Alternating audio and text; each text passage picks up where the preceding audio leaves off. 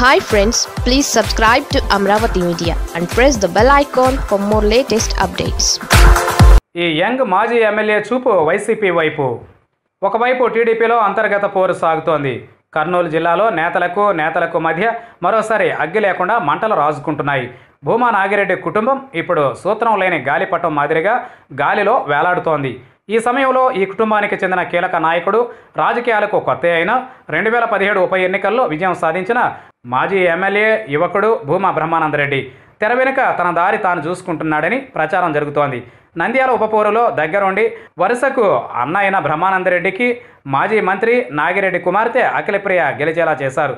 ఆ ఉప ఎన్నికను అప్పట్లో అధికార టీడీపీ, విపక్ష వైసీపీ ఎంత ప్రతిష్టాత్మకంగా తీసుకున్నాయో చూశాం. అయితే గత ఏడాది ఎన్నికలకు వచ్చేసరికి టికెట్ విషయంలో చంద్రబాబు వద్ద పెద్ద పంచాయతీనే జరిగింది. భూమా బ్రహ్మానంద రెడ్డికి టికెట్ ఇచ్చే విషయంలో అఖిల ప్రియ మౌనం వహించారు. ఆ టికెట్ను తన సొంత సోదరుడికే ఇవ్వాలని అఖిల మంతనాలు చేశారు. దీంతో చంద్రబాబు భూమా బ్రహ్మానంద రెడ్డికి టికెట్ ఇచ్చేందుకు ఆదిలో మొగ్గు చూపలేదు. దీంతో బ్రహ్మానంద రెడ్డి ఒంటరిగానే రోడ్డెక్కారు. టికెట్ కోసం పట్టుబట్టారు.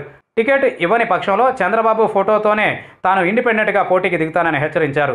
ఈ క్రమంలో ఏమనుకున్నారు ఏమో, చంద్రబాబు భూమా బ్రహ్మానంద రెడ్డికే టికెట్ ఇచ్చారు. అయితే భూమా బ్రహ్మానంద రెడ్డి పరాజయం పాలయ్యాడు. కేవలం 2 సంవత్సరాల్లోనే భూమా బ్రహ్మానంద రెడ్డి ఓడిపోవడం వెనుక అఖిల ప్రియ మంత్రాంగం ఉందనే ప్రచారం జరిగింది. అంటే అఖిల ప్రియ ఆది నుంచి చెప్పినట్లు నంద్యాల, ఆళ్లగడ్డ నియోజకవర్గాల్లో తమ కుటుంబమే చక్రం తిప్పాలని ఆమె భావిస్తున్నారు. వచ్చే 2024 నాటికి తన సొంత సోదరుడు జగద్విఖ్యాత రెడ్డిని రంగంలోకి దింపాలని భావించారు. ఈ క్రమంలోనే భూమా బ్రహ్మానంద రెడ్డిని పక్కకు తప్పించే ప్రయత్నం చేశారు. ఎన్నాళ్ళు ఓర్చుకున్న బ్రహ్మానంద రెడ్డి ఇక పార్టీలోనూ తనకు మద్దతు లభించకపోయేసరికి ఇప్పుడు ఏకంగా సైకిల్ దిగిపోవాలని నిర్ణయించుకున్నారు. దీనికి సంబంధించి జిల్లా ఇన్ఛార్జ్ మంత్రి, వైసీపీ నేతతో భూమా బ్రహ్మానంద రెడ్డి ఫోన్ చర్చలు చేసినట్లు ప్రచారం జరుగుతోంది. పైగా బ్రహ్మానంద రెడ్డి మామ బనగానపల్లి ఎమ్మెల్యే కాటసాని రామిరెడ్డి.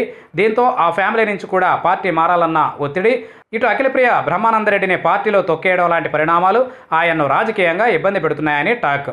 ఇక ఆయన పార్టీ మార్పుపై క్లారిటీ రావాల్సి ఉందని, ఇది వస్తే వచ్చే 2-3 మాసాల్లోనే భూమా బ్రహ్మానంద రెడ్డి పార్టీ మారిపోవచ్చునని అంటున్నారు. మరి ఏం జరుగుతుందో చూడాలి.